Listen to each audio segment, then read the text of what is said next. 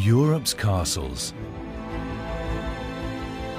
On the trail of the European aristocracy, we investigate France's Loire Valley, Germany's Baden-Württemberg, the south of England, Italy's Piedmont, and the castles around Lisbon in Portugal.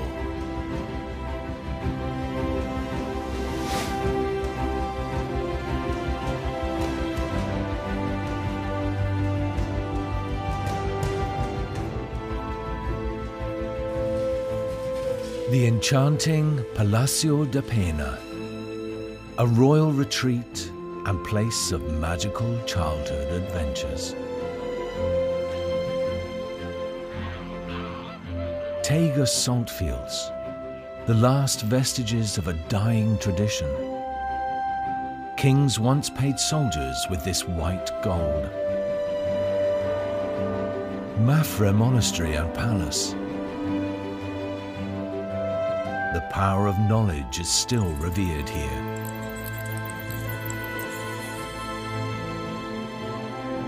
The Castle Way in Stremadura. It leads from Palacio da Pena, the fairy tale castle in the Sintra Mountains, over the monastic palace in Mafra, to Palacio de Queluz near Lisbon.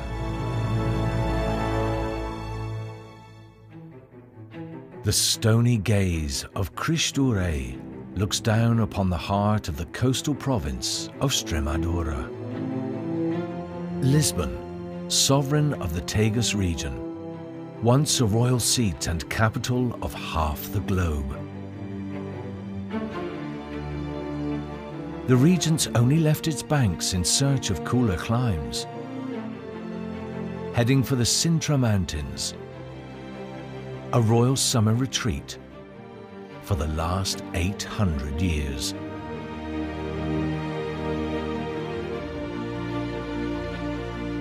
Perched on the crown of Sintra mountain range for 170 years, Palacio da Pena, Portugal's Neuschwanstein Castle, a magical blend of German romanticism and countless architectural styles.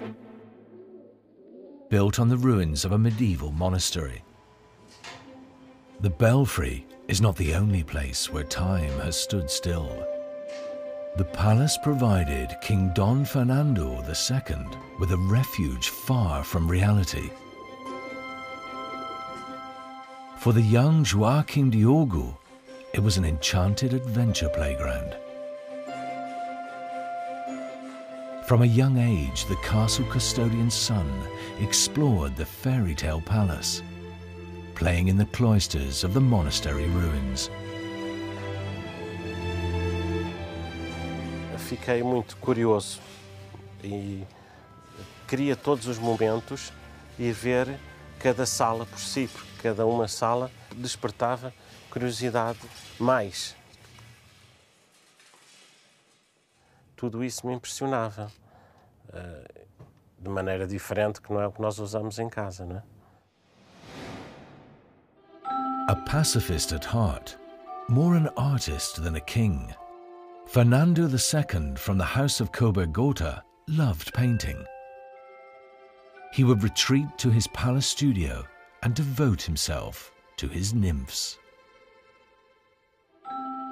Diogo also set his eyes upon this room as a small boy. Não me senti bem quando estava com o meu pai, com a presença dele, para ver as mulheres nuas.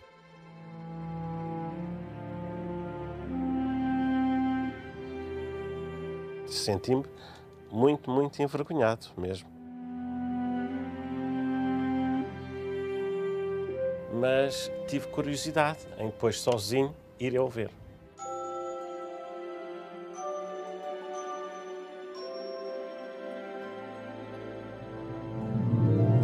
Each room housed its own collection of curiosities. Like in the Sala Verde, French furniture made out of feather-light paper mache, adorned with mother-of-pearl inlays.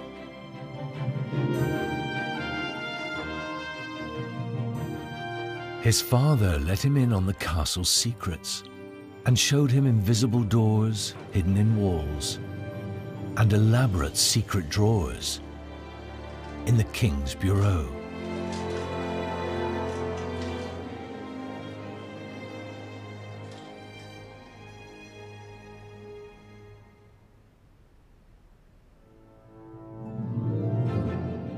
The flamboyant Palace of Sorrow.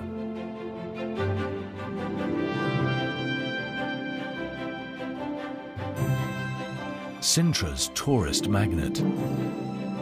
As he played around the palace, little Joachim made the most of it all.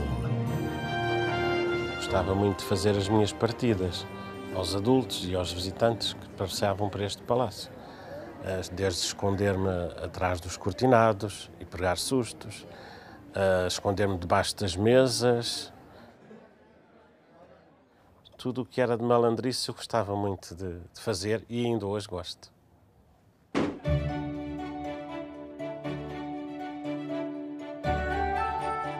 But his mischief did not always go unatoned. He even played pranks on the castle guards, sticking down their shoes with glue. The Palacio de Pena then also briefly became a palace of sorrow for Joachim.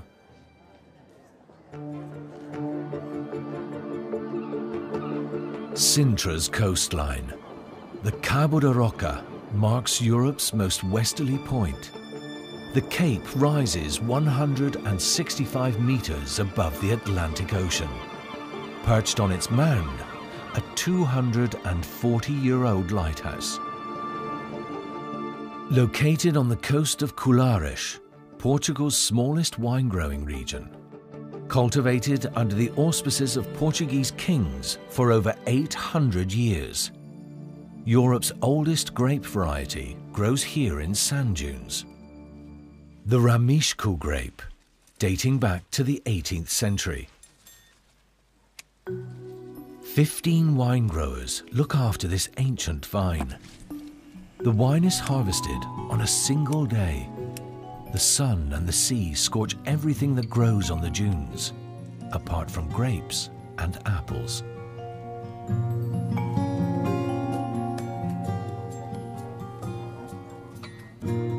This rare grape has been protected in the same way for centuries, by barriers of woven reed to stave off the salty ocean winds.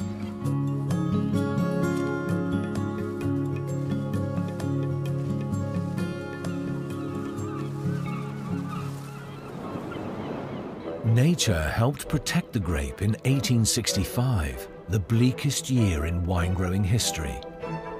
A phylloxera epidemic from America ravaged through Europe's vineyards. The sand dunes of Colares kept the destructive pest at bay.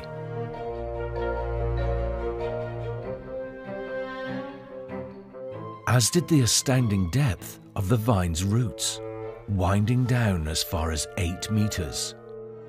The Ramishku grape from Colares is as authentic as ever, ungrafted and unfiltered, just as it was 200 years ago. Rediscovered and cultivated by father and son from the Baitash family. In their adega, or wine cellar dating back to 1808, they bottle this rare delicacy.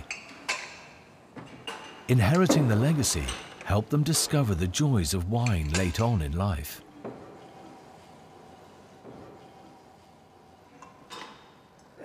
Vinho muito estranho. À primeira vista não gostei, mas depois de estar no copo durante algum tempo, voltei a provar e ele já me agradou mais. Their treasure, 30,000 bottles of wine from 1931 to 1965. The secret of Ramishku, a lengthy aging process. 1 year in oak barrels, 5 years in tropical wood barrels, and 18 months in the bottle. Only then is the wine ready to be enjoyed. É pérola da casa porque é um mimo, esta adega é um mimo. Sempre que nós fazemos uma festa de família em casa, nós abrimos o ramisco de 1934, à hora do almoço, e bebemos-lo ao lanche.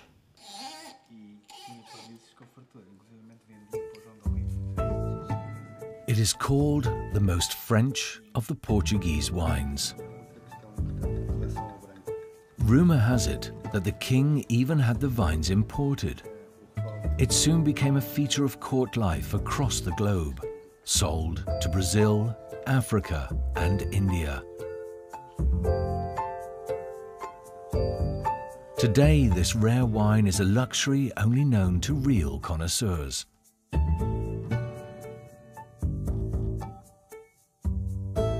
Na realidade, não é com o ramisco que nós conseguimos ganhar algum dinheiro. Mas, enquanto tivermos possibilidades de manter o ramisco, para nós é um prazer muito grande vender ramisco e dar a conhecer a muitas pessoas a qualidade do ramisco.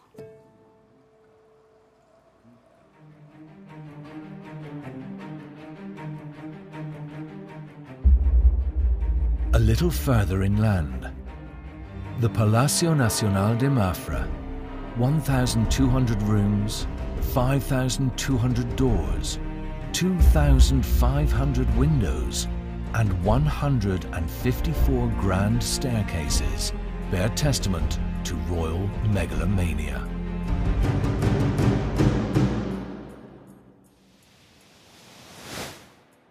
King João V spared no expense on the monastic palace. Monks cleverly persuaded the king to build the complex by promising him the heir to the throne he so longed for. All they requested in return was the construction of a monastery. The king was overjoyed, even when it only turned out to be a girl. 45,000 workers, 7,000 soldiers, and Brazilian gold helped create a grand display of royal power to honor the king and the Franciscan monks.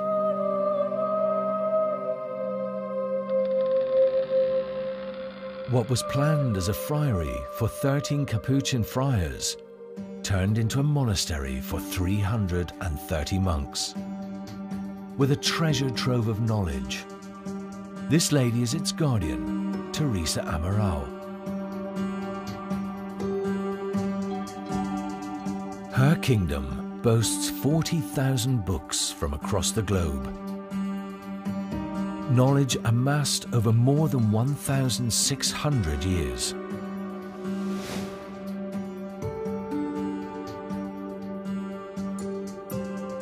E sempre tive como objetivo de vida vir trabalhar para esta biblioteca. Portanto, acabei por realizar esse mesmo sonho. Leio durante todo o dia nesta biblioteca e em casa continuo a ler à noite. Tenho sempre muitos livros na mesa de cabeceira.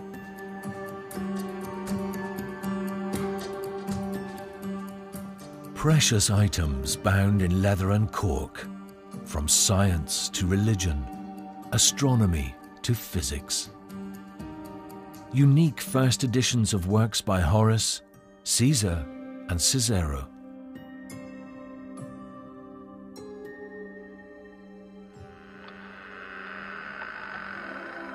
Teresa Amaral is fond of one book in particular.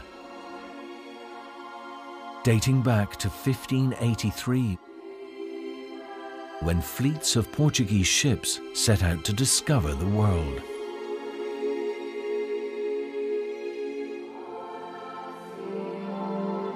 Its sea monsters and magical creatures depict a mythical and unfamiliar universe. The Atlas by Abraham Ortelius.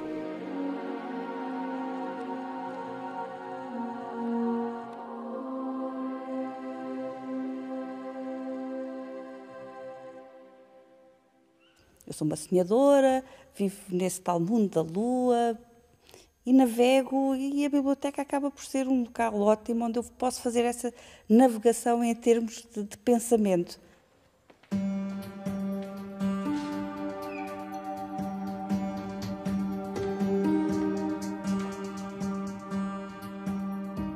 Water and a brush are all that is needed to remove the perpetual dust. The wooden shelves regulate humidity levels. With just a light breath and a flick of the hand, Teresa brings new life to old, stiff books every 2 months. Livro, amigo, algo que me pode acompanhar nos momentos alegres, outros nos momentos mais tristes. É sempre algo que eu protejo porque é realmente um amigo.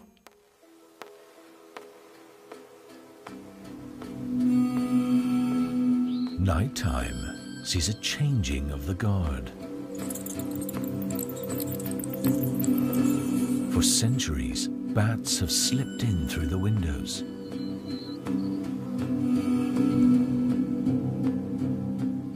The monks used to breed colonies for this very purpose. Bats keep the library and the books insect-free. Não tenho problemas de coexistir com os morcegos. Eles desenvolvem o papel deles. Gosto que eles aqui estejam e são nossos amigos. E gostamos os dois deste mesmo espaço. Eu durante o dia, eles à noite.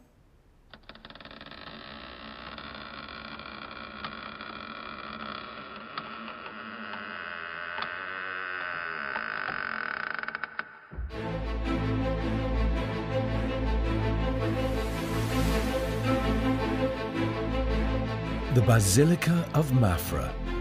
Its 2 towers house 104 bronze bells from Antwerp. The world's largest carillon collection in both towers, one for the minutes, one for the hours.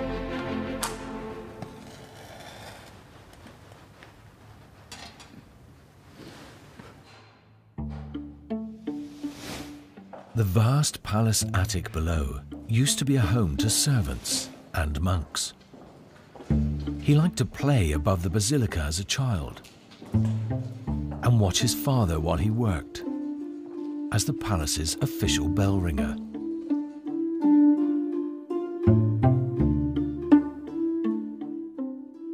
Francisco Gato, aircraft captain and himself a passionate carillonneur. A passion that for a long time seemed an unattainable dream. Meu pai não deixava de colocar carrilhão. Eu sentava-me ao lado dele naquele banco, não é? E quando eu ia lá tentar para mexer nas teclas, dava-me uma sapatada com a mão para não deixar de colocar, porque é natural. Ouvia-se cá fora, não é?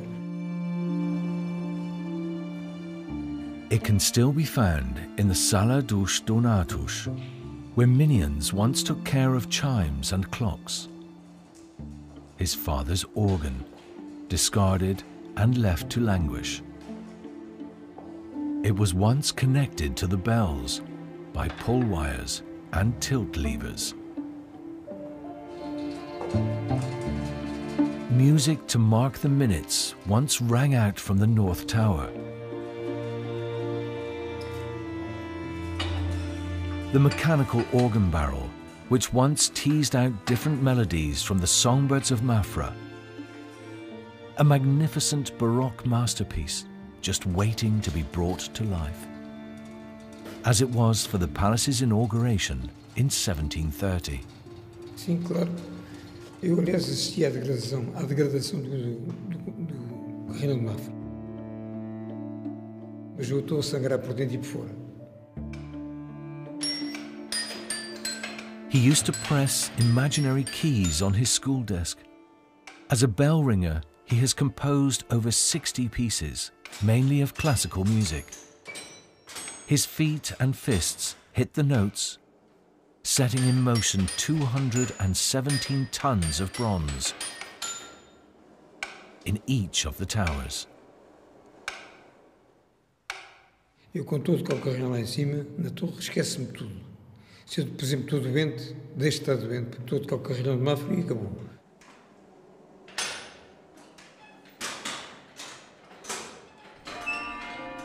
Francisco Gato dedicated one piece to his fellow citizens of Mafra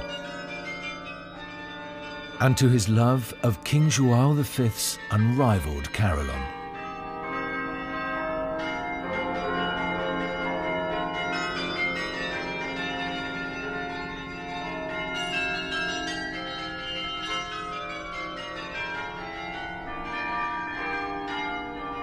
But bell ringing is not without its dangers. For centuries, badly cast bells and dissonant tones have driven tortured bell ringers to leap to their deaths.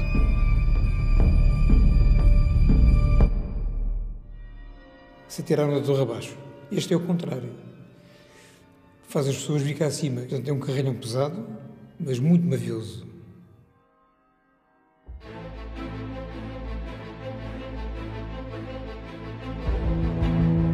Lisbon's port of Restelo. Overnight, the entire Portuguese nobility fled to Brazil from here in 1806 to escape Napoleon. Visible for miles, Cristo Rei. He has guarded over Lisbon since 1959.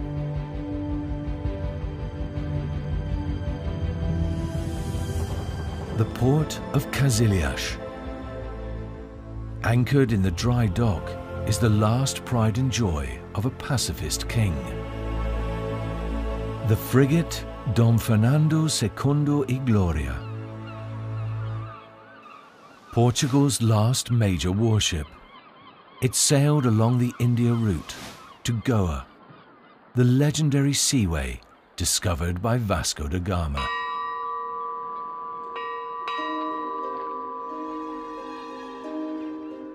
Built from teak in a shipyard in Daman, a former Portuguese colony in India.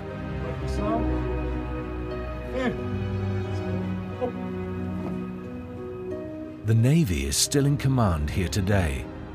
Its captain, José António de Oliveira Rocha e Abreu. Eu gosto da fragata no seu todo. De facto, posso dizer que esta é talvez uma das grandes paixões da minha vida, porque sinto a fragata um pouco também como minha.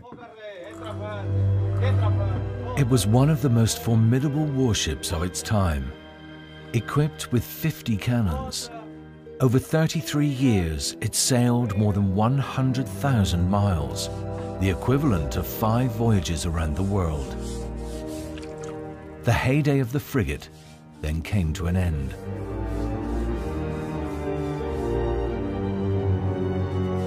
In 1963, a fire sealed its demise. For decades, its wreck languished in the Tagus River, until the decision was made to restore it to its former glory.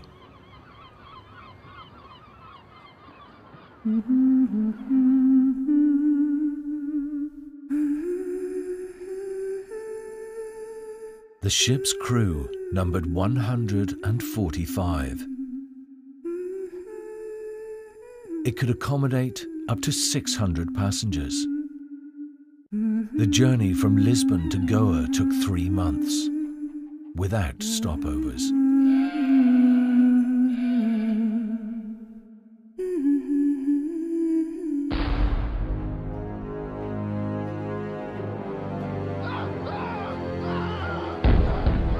The planks were a glistening deep red to conceal the blood of the wounded. Yet the warship never went into battle.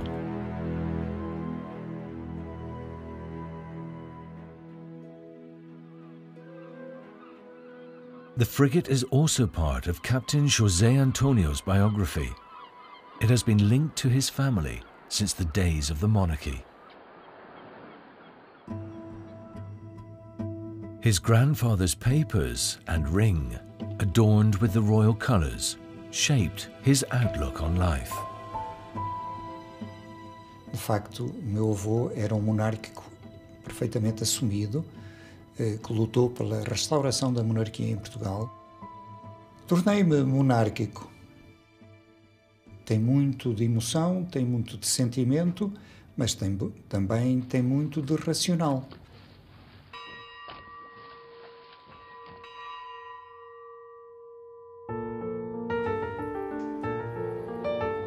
The glory of the last royal frigate.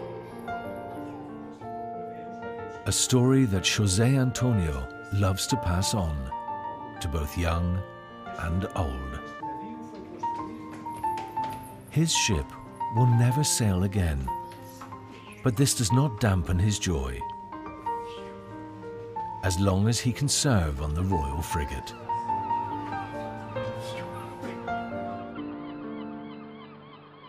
Sem dúvida que tenho muito orgulho. Por vezes as pessoas ficam muito saturadas por permanecerem muito tempo no sítio onde se encontram. Neste caso, não.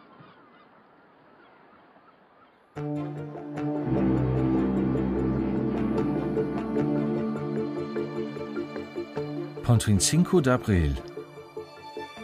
It stretches 3.2 kilometers over the Tagus River. Aqueduto das Águas Livres. It survived Lisbon's 1755 earthquake unscathed, as did the Palácio dos Marqueses de Fronteira, an estate built in Portuguese Renaissance style. It is the residence of the 11th Marquês de Fronteira. In the battle room, glazed tiles depict Portugal's conflicts against Spain. A poetic masterpiece rules in the garden, with a leafy maze, allegorical statues, and whimsical tile panels. The azulejos are like mirrors, depicting women amid groups of men at leisure,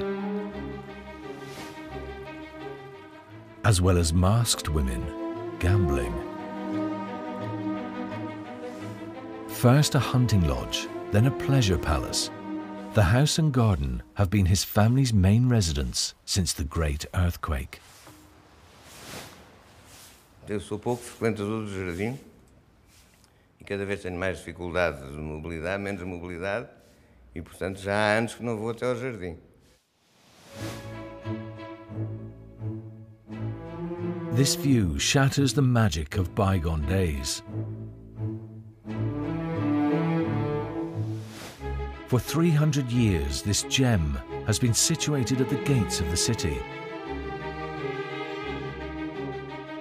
Now the capital is edging ever closer, threatening this tranquil paradise. Time is the master here. Its cycles determine the garden's appearance and patina. Statues crack and crumble as nature takes its course. The new is adapted to blend in with the old. Like these columns covered in colourful lichens, they are even cultivated using yogurt and sugared water.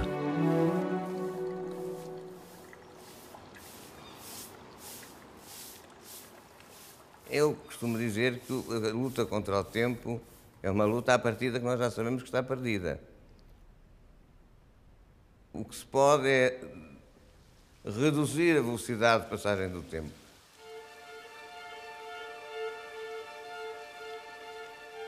The Casa do Fresco, or cold storage house, is home to another secret. Embedded between shells and glass, a resplendent porcelain china set, used by the king himself to mark the palace inauguration. and this noble family's allegiance to the crown, going back many centuries.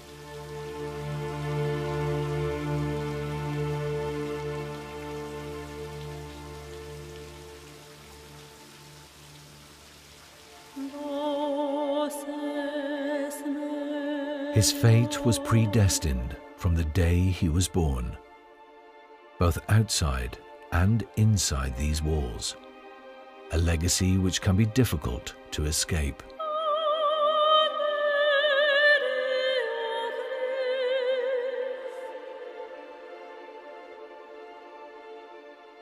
Eu sentia o peso dessa tradição e do que essa tradição pedia. Sei que sou prisioneiro disso, de alguma maneira, mas não sinto isso como uma prisão, porque assumi isso e com isso passou a fazer parte da minha vida. The Marquis stumbled upon his very own niche, a pursuit which also honors the memory of his mother. They both share the same passion, a love of jewellery.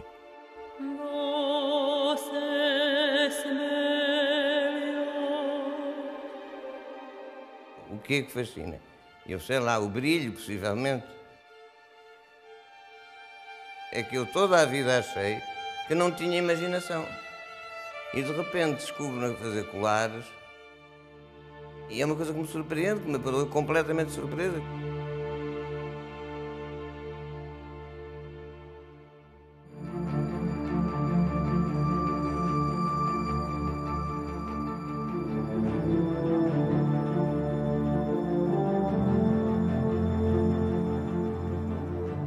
Ponte Vasco da Gama, the longest bridge in Europe. It spans 17 kilometers across the Tagus Delta.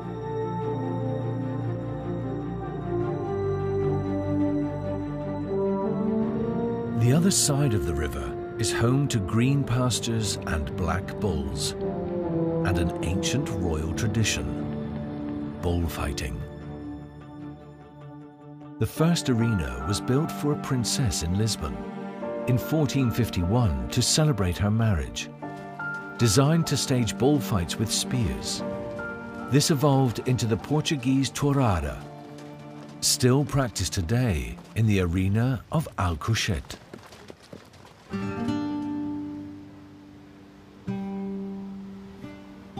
She is Portugal's first female bullfighter, Sonia Matias.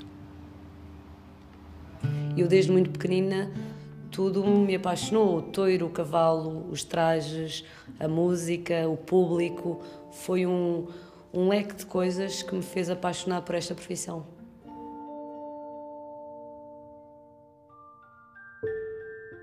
Bullfighting was once a pursuit reserved for kings and nobles, illustrated by these extravagant costumes, gold-embroidered silk and velvet jackets, with tricorn and feather, reminiscent of the style of Louis XV. Neither an aristocrat nor a man, she broke away from this tradition and had the trousers transformed into culottes. A ideia de transformar este traje num traje mais feminino surgiu numa questão por que não? Porque não tinha lógica nenhuma continuar a ser tão feminina, tão vaidosa e vestir um fato que foi único e exclusivamente feito para homens.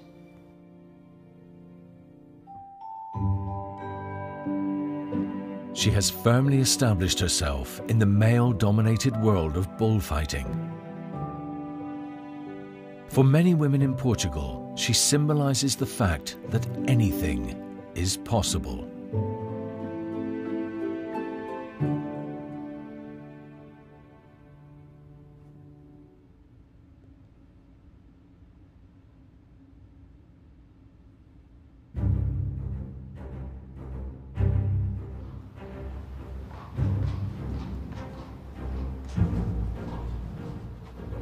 The arena is no place for making friends. The goal here is to gain respect and recognition. It is a contest, now also between the sexes.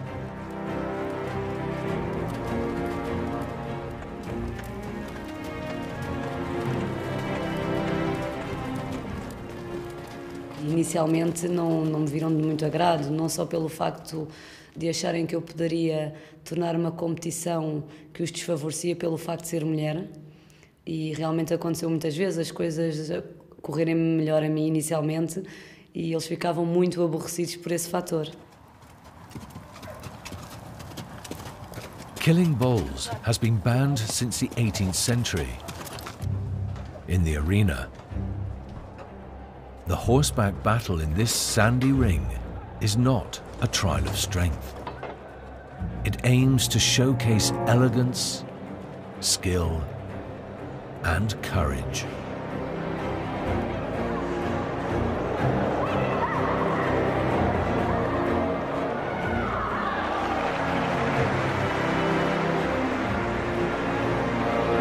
Para mim o toreio é uma arte e tudo o que eu faço, não vou dizer que é indolor, mas tenho consciência que é muito menos do que as pessoas aparentam.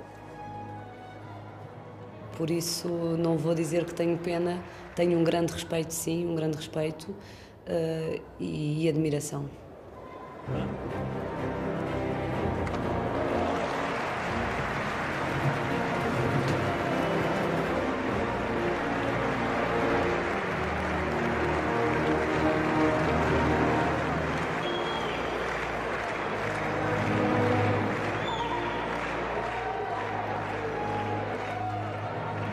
Bullfighting, originally a royal pursuit.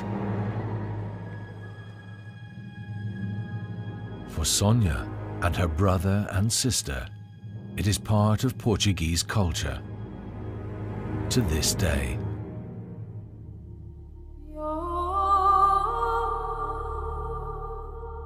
The town of Alcochete. A statue honors the men from the nearby salt fields.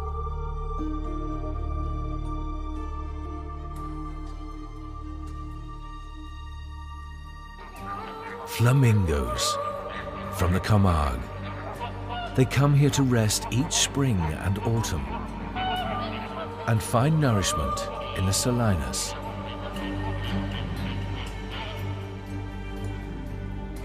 The salt basins glimmer a rusty red, replenished for centuries by the waters of the Tagus Delta.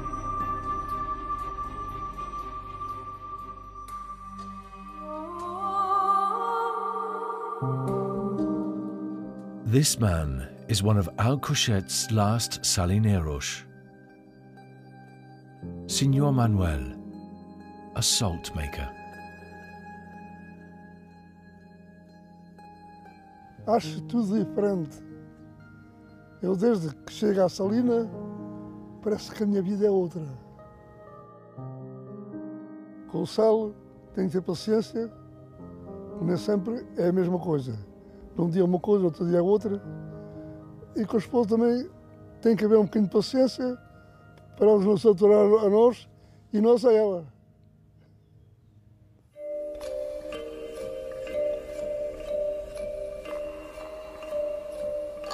He used to cook every day. His speciality, caldeirada, a fish soup seasoned with salt from his own salina. Because here in Stramadura, it is the men who cook. Portugal's rulers also recognized the value of this salt. They used the revenue to pay Dutch mercenaries to defend themselves against Spain.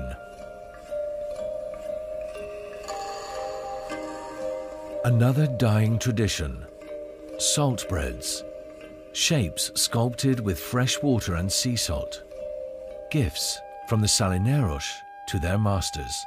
Chamava o ouro branco porque o sal nunca chegava para todos. E houve grandes fortunas feitas com o sal. Mesmo homens quaisquer vulgares, já não sei se é branco, se é ouro preto, já não é nada. Alcochete salt was once a much coveted commodity, at home and abroad. It was also used to dry bacalhau, a traditional fish speciality. In late summer, the basins are a glistening sea of white, brimming with pure salt. The dry salt plains are only flooded with seawater if rain is forecast, to stop the salt from dissolving.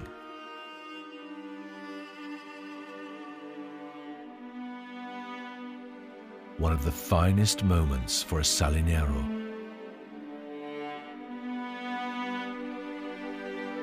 The creation of the salt pyramid. But the working world has changed, and the salt-making tradition is slowly dying out.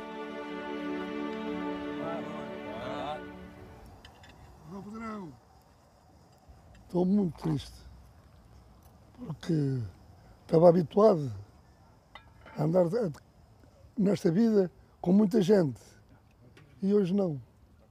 Ninguém quer mesmo esta vida. Não ser algum como eu, já muito antigo, e que esteja como eu estou, não se encontra mais ninguém. Senor Manuel knows that a miracle is needed, or the salt fields will soon be consigned to history.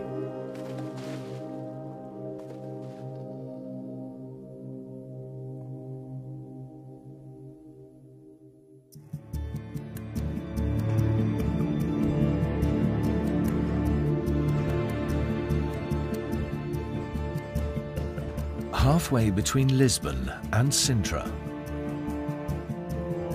the Palácio Nacional de Queluz, Portugal's mini Versailles.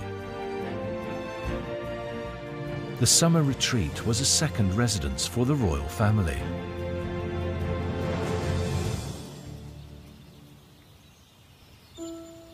But the opulent and bright air of the Rococo Palace hides a dark past.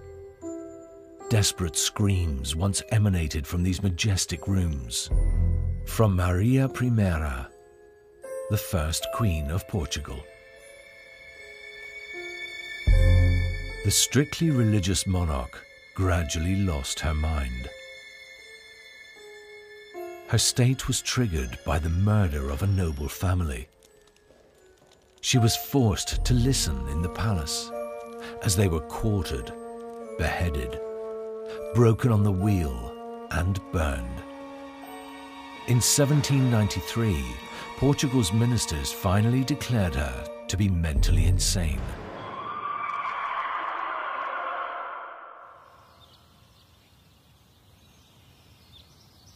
Her son, Dom João VI, became Prince Regent.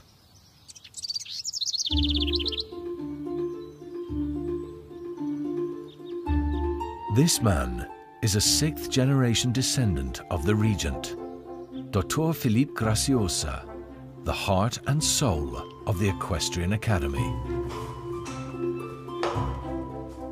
The historic stables of Queluz Palace.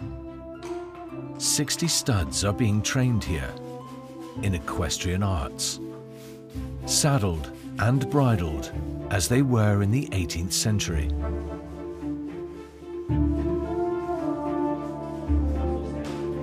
Each of the 15 riders comes here voluntarily, driven by their great passion for horsemanship, for 3 hours every day.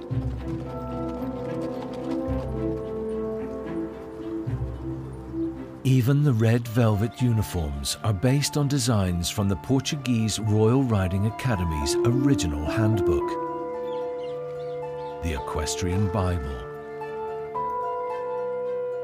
Eu mantenho não é só por ser da nobreza, primeiro porque gosto deste tipo de cavalo e deste tipo de equitação. E depois porque os cavalos são uma raça nossa e por acaso são uma raça real, porque eram os cavalos da família real. The Alta Real has existed for more than 260 years. It is a Lusitano breed, temperamental and skillful. Even the standard exercises are only performed in full dress. It is a privilege to belong to the Portuguese School of Equestrian Arts and a great source of pride. Eu penso que, no meu caso, um é de ser português, o outro é de montar cavalo de raça lusitana. Temos selas portuguesas, temos uma arte portuguesa. Eu penso que em relação à escola é a nossa casa, é o nosso cartão de visita.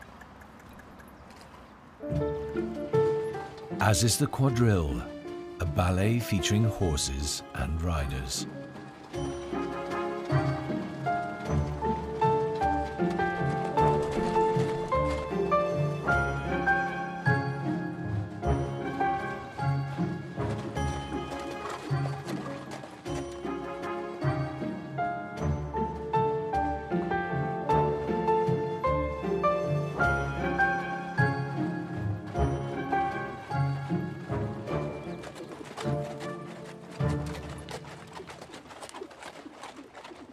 Terei alguma parte dessa época. Gosto muito da época barroca.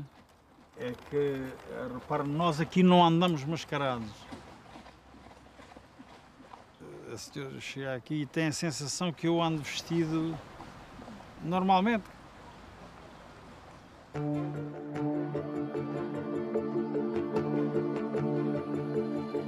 The Garden of Queluz, a resplendent Rococo jewel. Hedges stretching 110 kilometers, 500 chestnut and elm trees, and 300 pyramids made of boxwood and myrtle. This man has put his heart and soul into this botanical kingdom. Head gardener, José Gadet. É possível nós perdermos emocionalmente no jardim. Sons de pássaros, a água. Uma coisa que enche a alma. E o coração sente essa forma de estar. Gosto muito de estar no jardim, de viver, de passar debaixo das árvores. Only 7 gardeners tend to this opulent garden, year-round.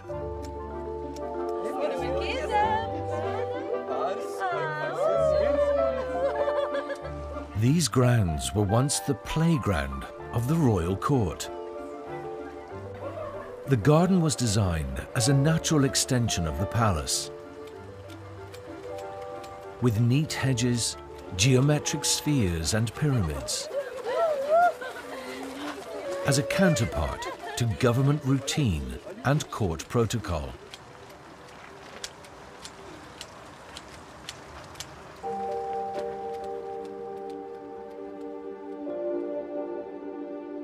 The Canal dos Azulejos also sets off José Gadet's imagination.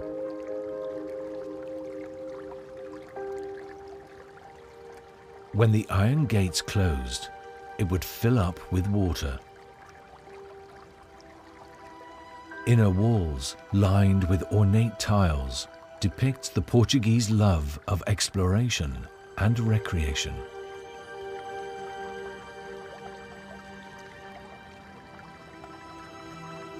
Aristocrats would glide along this waterway, stretching 110 meters in small boats.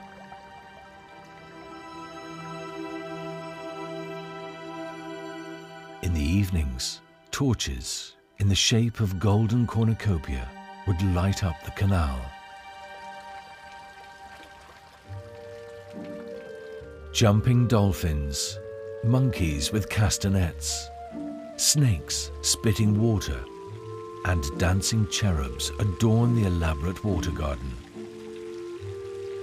27 works of art in Rococo style.